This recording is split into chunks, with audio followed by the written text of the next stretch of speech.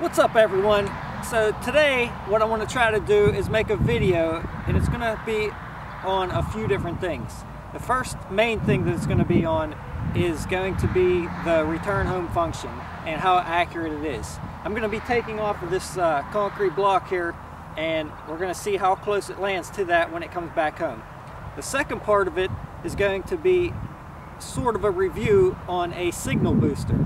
And what I'm going to do it a little different than what most people do. I'm going to fly directly straight out until I start losing video quality, image transmission, or signal gets really bad. Then I'm going to try to place this on there before it disconnects and see if it improves the signal, and then I'm going to try to fly a little further. And then the third part of it is going to be maybe a max distance test. Now, I'm not quite sure if it's going to go as far as it normally would, because it's a little bit of a windy day. So we're going to go ahead and take off and see what happens. Hopefully this video turns out a little better than the one I tried to make yesterday with active track, following my son on his dirt bike. I'm going to try to get that one edited and at least post up what I have, but it was a big fail. Nothing went right for me yesterday. Footage wasn't recorded right, or didn't record. My phone died, and then I lost my screen recording, at least half of it. So hopefully today goes a little bit better. And we're going to go ahead and get started. Please subscribe to my channel. So the first thing I'm going to do before anything is I'm going to turn on my Marco Polo. I always turn that on before flight, especially today since I'm going to be out so far, in case it loses GPS and decides to fly away, or if the wind just takes it, if I lose signal and it doesn't come home. So knock on wood, it's never happened yet, but if that happens, stay tuned, because you'll get a video on a live Marco Polo tracking test. And if you want to see a video on how I mounted and installed this and a quick test on it, check out my link at the end for the video on that.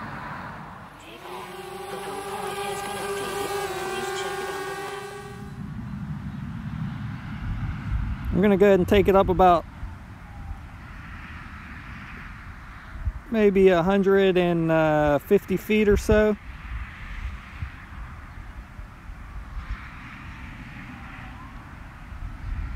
We'll go 155, that'll be good. So I'm going to go ahead and click it into sport mode.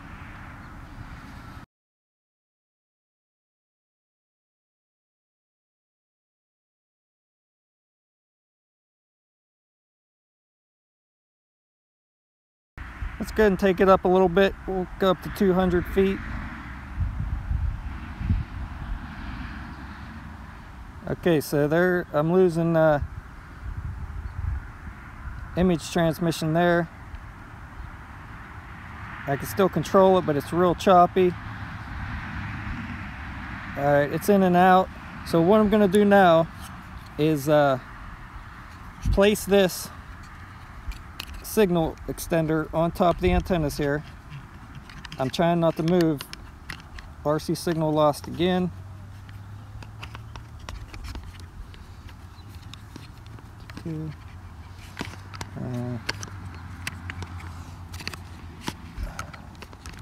Go home. This is kind of hard to do with the iPad on here.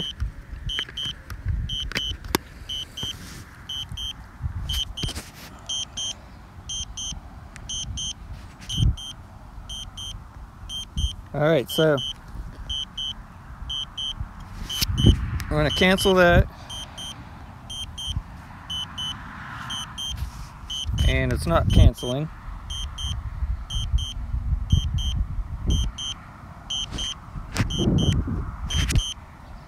Cancel. For some reason it is not canceling, so let's try to cancel it down here.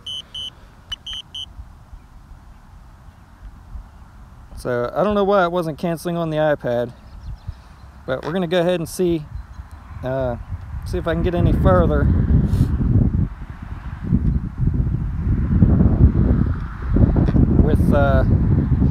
with these signal extenders on now.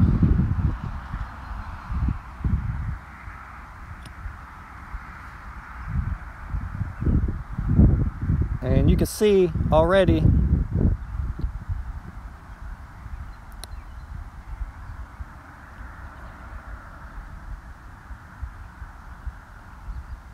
I can't remember exactly what it was. We'll have to check it in the end.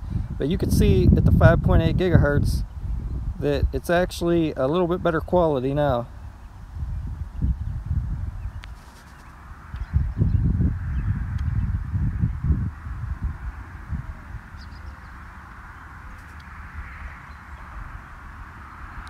And I'm full stick forward here.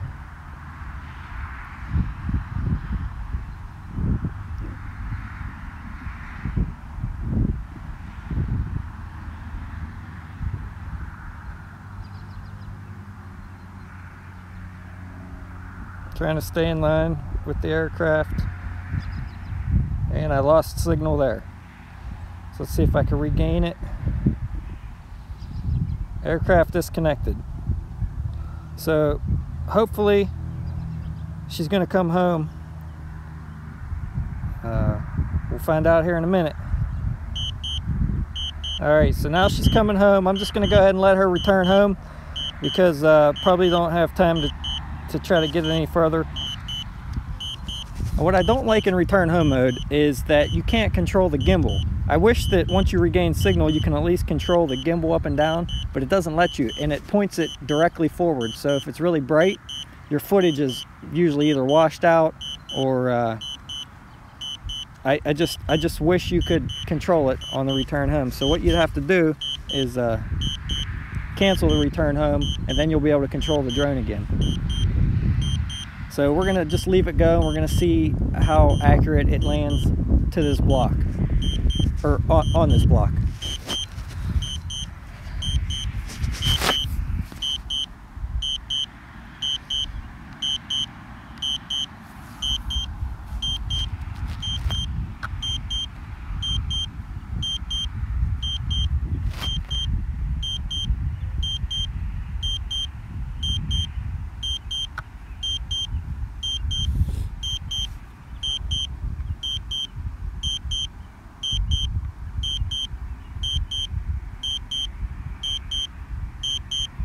All right, so a cool tip I noticed that I seen on YouTube the other day, and I never knew before.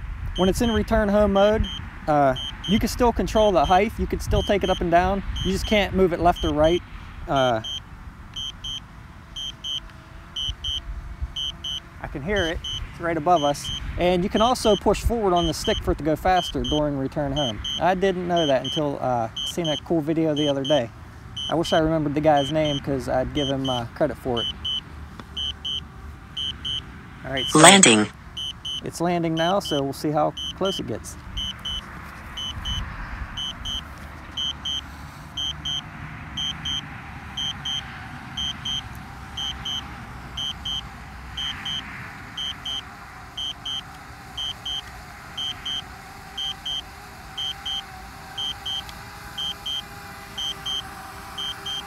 And as of now, looks like it might land on you guys.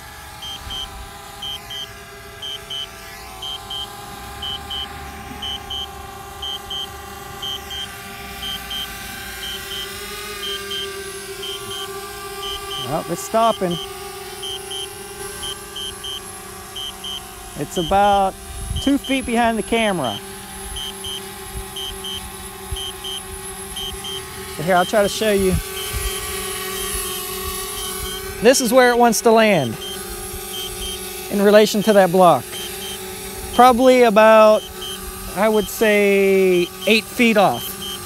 Oh man, that's crooked. All right, that's a little better.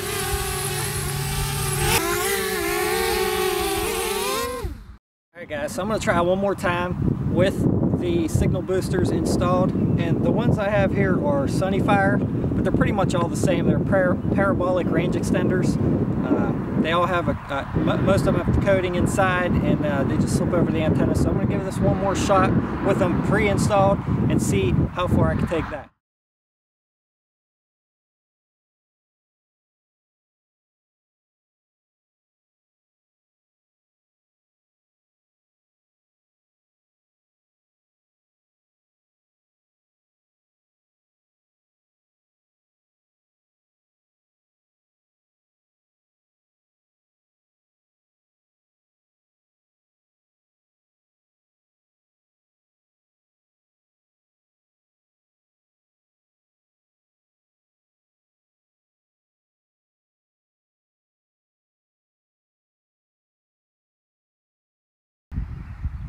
Still have good signal, but there's some power lines there, so I really don't want to go over by those. Let's go this way. And when you're flying, you want to keep this, one way to stay in line when you're in this view here,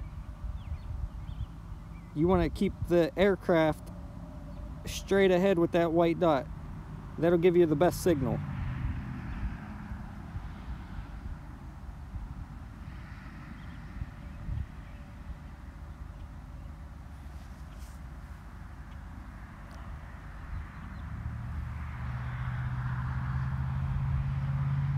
So as you can see, if I turn a little bit away from it, see the white dot there? You want to make sure that white dot stays lined up over top of the drone. Actually, I meant to say you need to keep the drone over top of this white dot while you're flying. See where we're at on the map. RC signal lost.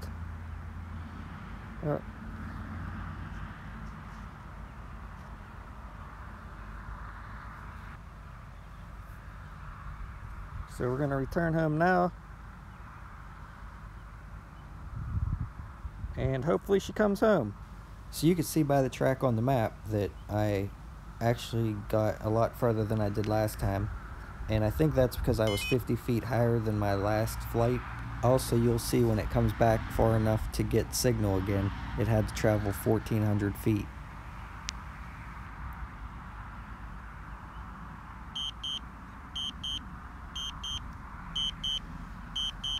Whew, I was just freaking out there for a minute. It said function timed out on the return home, and it didn't do nothing. Thought I was gonna have to put the mark use. So she's on her way back home now.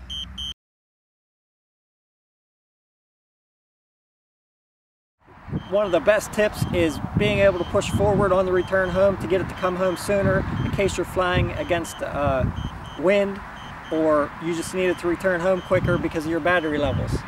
I can hear it. We'll see how accurate it lands this time.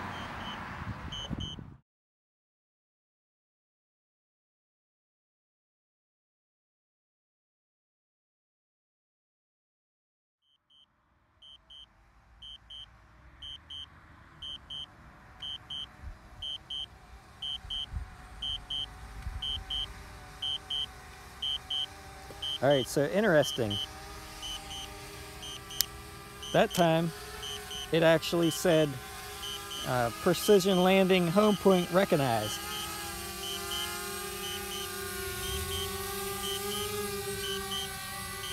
So that time it actually said on the screen, precision home point landing recognized. And that time it's way closer.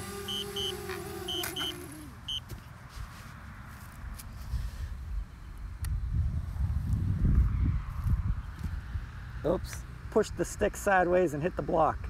It's all good though, blades are still intact. A few scrapes on the edges though. That sucks. Please subscribe to my channel. Have a great day.